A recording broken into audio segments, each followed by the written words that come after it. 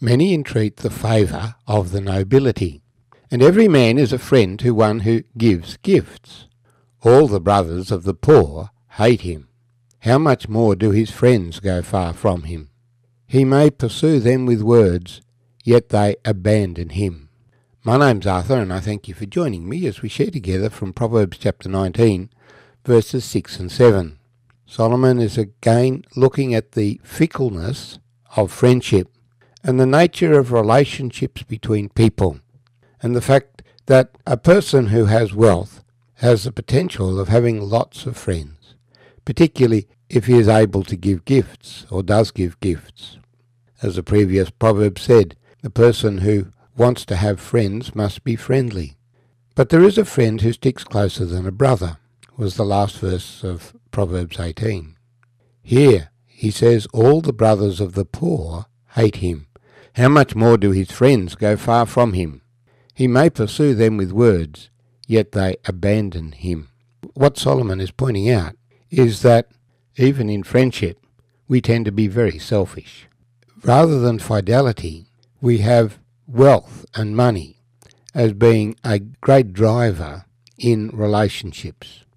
So those who are of the nobility, those who have lots of money, they hang around together.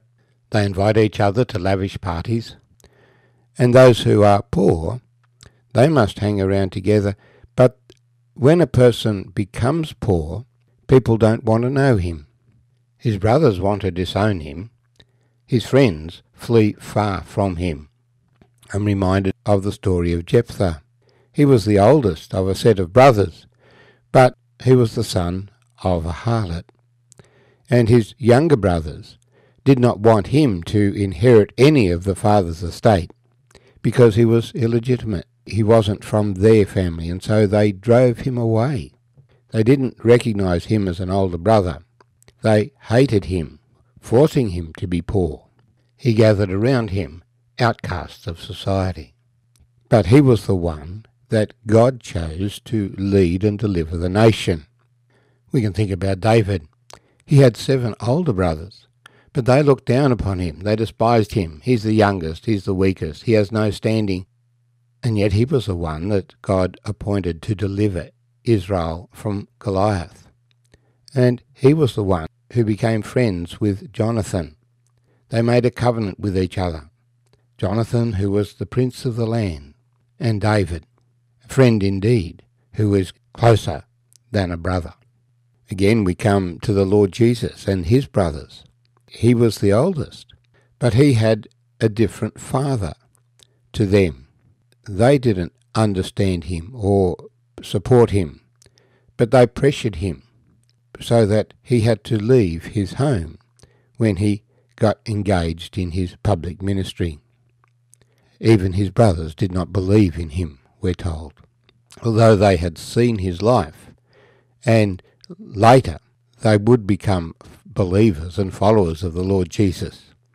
They had learned his ways in a completely different way to the disciples. They had seen Jesus live just as a citizen in society, so different from the ways of the world. Well, many entreat the favour of the nobility. If you want someone to help you, you don't go to a poor man, you go to a rich man, and particularly one who seems to be generous. Every man is a friend to one who gives gifts. And if you can't actually give gifts, well, you can pretend to be rich, and you can make promises.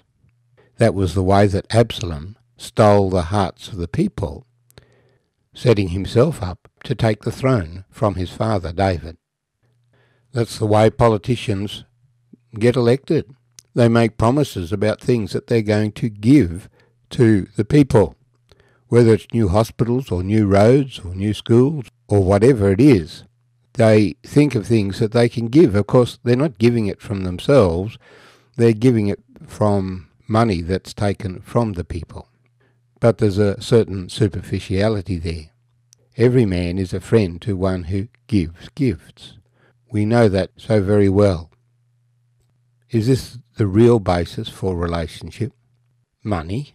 We find that the Lord Jesus gave himself for our sins while we were yet sinners, Christ died for us.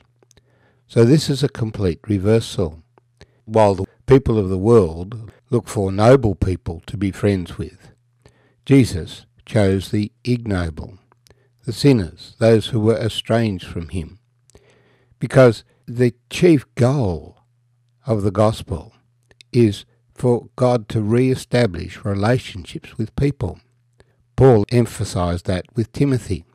This is a faithful saying, that Christ Jesus came into the world to save sinners. I exhort first of all, prayers, intercessions, and giving of thanks be made for all men, for kings and all who are in authority, that we may lead a quiet and peaceable life in all godliness and reverence.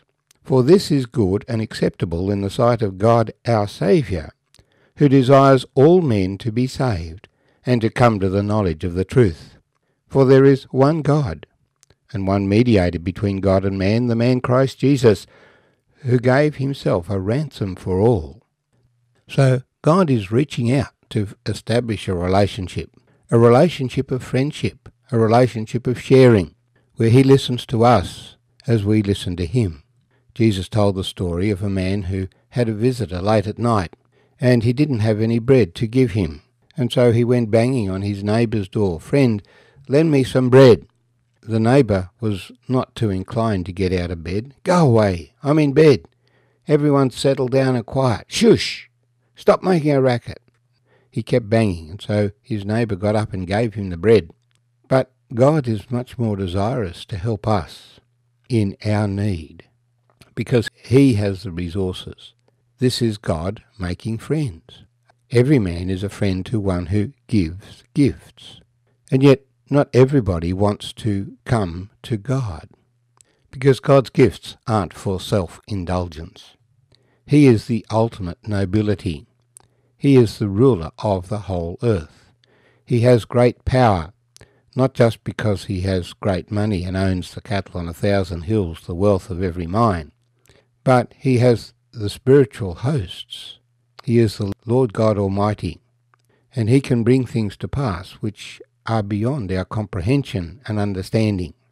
And he wants to give gifts to men. He ascended on high and gave gifts to men.